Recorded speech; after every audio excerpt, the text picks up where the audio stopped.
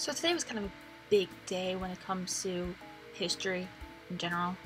So for those of you who live under a rock and have no idea what I'm talking about, the Pope kind of resigned from office today, which is kind of important because the last Pope who resigned was in 1415, something around there in 1400s.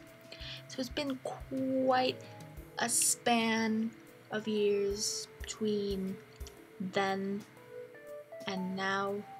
So we actually went over this in my Bible class today, a little bit of history of the Popal stuff and blah, blah, blah. So the Pope takes their role from John the Baptist, who died from the hands of Roman silly people, and they're like, okay, because he died for his religion, we're not gonna, we're gonna stay in office till we die, which has been quite the case.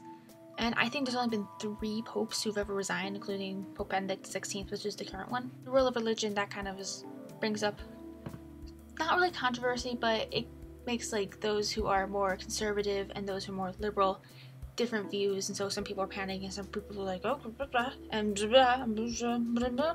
Fun fact, the medallion I'm wearing right now, got this from my godfather who got it from Pope John Paul II. Sort of why I'm wearing it today, because Pope stuff has been happening. But honestly, I think it should not be like taboo for a Pope to retire.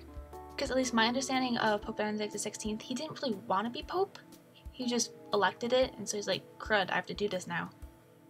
And also, if his health is failing him, let him rest. He's going to a monastery, just monasterize his life, the rest of it.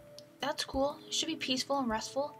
He shouldn't have to do all the very important Pope stuff, which I'm sure is hectic. I don't really know what popes do. Yay for an ignorant American. So if you're wondering why news is like, the Pope is resigning, that's why, because it's history in the making right now.